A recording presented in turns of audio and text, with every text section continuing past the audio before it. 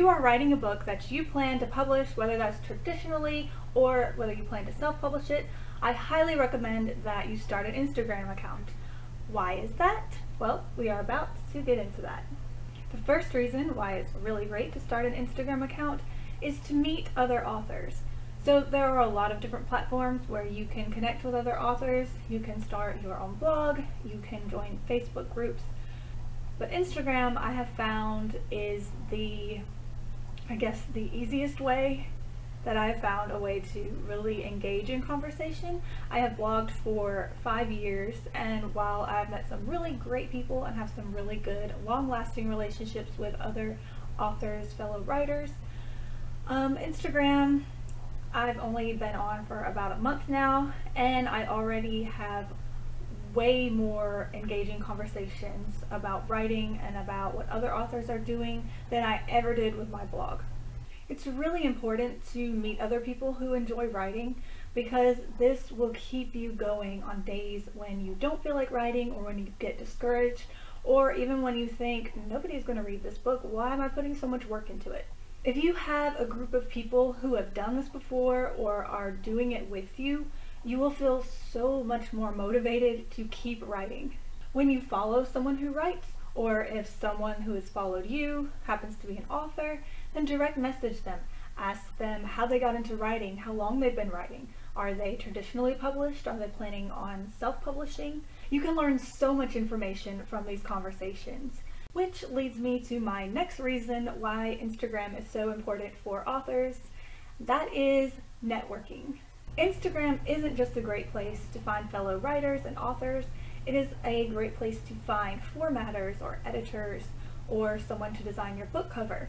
I have actually found my formatter and the person who is designing my book cover. I found them both on Instagram, both by mistake really. They just happened to be either someone I followed or someone who followed me, and we started talking through the direct messages, and it just came out like, oh, they do formatting and I like what they do. I like the examples that they showed me. I think I'm going to go with them. And let me tell you, it did turn out fabulously. If you decide to self-publish your book, you are going to need a lot of people to help you get this done.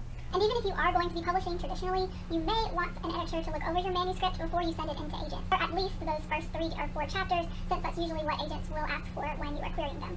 You're going to want at least 1 editor, possibly 2 or 3. Some people get an editor to look through their overall story and make remarks on what kinds of things need to be changed as far as like the plot or character arcs. And then you're definitely going to want a copy editor, who is someone who's going to look at grammatical errors and sentence structure and things like that. So there's an editor, possibly 1 or 2. Then you're also going to want someone to format your book. This is something that you can learn to do yourself, but it's very time consuming, and if it's not something you're already familiar with, you should probably just go with a formatter. Like in my case, my formatter did more than just make sure that there weren't any orphans or widows or anything like that, and that the margins were right, and that the page gutters were good, and all of that sort of thing, so that it will go into Kindle Direct Publishing and there won't be any problems. There's a lot. There's page numbers that you gotta worry about, and if you put the author name or maybe the chapter title or something like that. But the cool thing that my formatter did is put this beautiful picture of a gemstone, because my book is called The Hashna Stone and it is about a gemstone. Put this beautiful image of a gemstone on the top of each chapter header. And she also put this really cool image in the background of every act title. So my book looks really cool now. You can check out my Instagram account if you want to see a sneak peek into what the book will look like on the inside. And the third thing you're going to need, besides an editor and a formatter, is someone to design your book cover. So this is also something you could do yourself technically, but unless you have already had experience in graphic design, I would say go with a professional. While people like to use that saying that says, don't judge a book by its cover, we all judge a book by its cover. You want your cover to be beautiful, you want it to really grab people's attention and look really sharp and awesome, so you are going to want someone to design that for you. So when you get to the last draft, you're ready to self-publish, you need to find all of these people. Well, it can be really helpful if you've already made those connections. I personally wish that I had started an Instagram account much sooner. Having these connections already in place can be a huge time saver, so you don't have to spend a lot of time trying to search out people to do these things. Plus, it's probably someone you've carried on a conversation with, you've seen their posts, you feel a little more comfortable trusting them with something like that because they're your friend now. The third reason why authors need to have an Instagram account is because it is a great marketing tool. I know you hear the word marketing and you want to run away screaming. Yeah, I get it. I think that marketing is probably the most intimidating part of publishing. And guess what? Even if you decide to go with the traditional way of publishing, you still have to market your novel.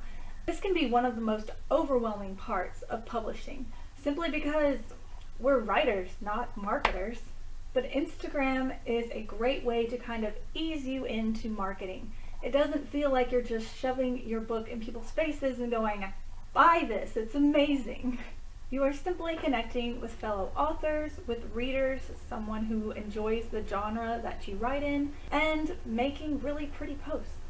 Making some really beautiful aesthetics that capture the theme of your novel or the personality of one of the characters in the novel is a great way to get people excited about your story, to get people to understand what your story is about without feeling like you are just shoving it in their face. People also really enjoy getting to see a kind of behind the scenes look at the life of a writer, which is actually pretty boring, but I know I really enjoy seeing little snippets of what people are working on, or just kind of the environment where they're working. Maybe they post a picture of their desk or their laptop with their coffee or tea or whatever drink that they like to drink while writing, or a picture of their laptop screen with the document open that they're working on at the moment, or maybe the total word count for what they did that day. It's just really fun to feel like you are a part of their story writing process.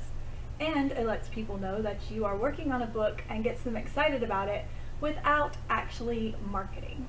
So whether you are going to publish traditionally or whether you're going to self-publish, Instagram is a great tool to get you involved and meeting other authors, to get you connected to the people that you may need, whether that's an editor or someone to format your book or someone to design a cover for your book. And it's also a great way to market your book for free. So what are you waiting for? Go start an Instagram account. But before you do that, like this video and subscribe because you don't want to miss any writing tips. And have fun with your Instagram account. I will see you next week.